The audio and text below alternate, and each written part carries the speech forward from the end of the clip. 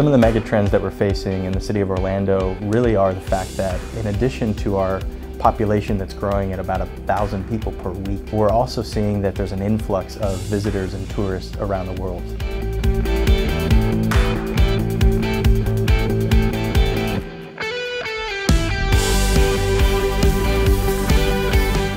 We've been working on a lot of key initiatives. One, first and foremost, how do we transition our electric grid from the energy that built our world, fossil fuels, to the energy that's going to shape our future, and that is that of clean, healthy, renewable energy systems.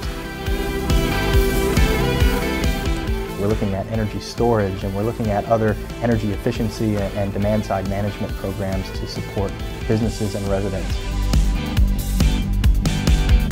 We're also looking at zero waste, right, and becoming a community by the year of 2040 that looks at waste differently.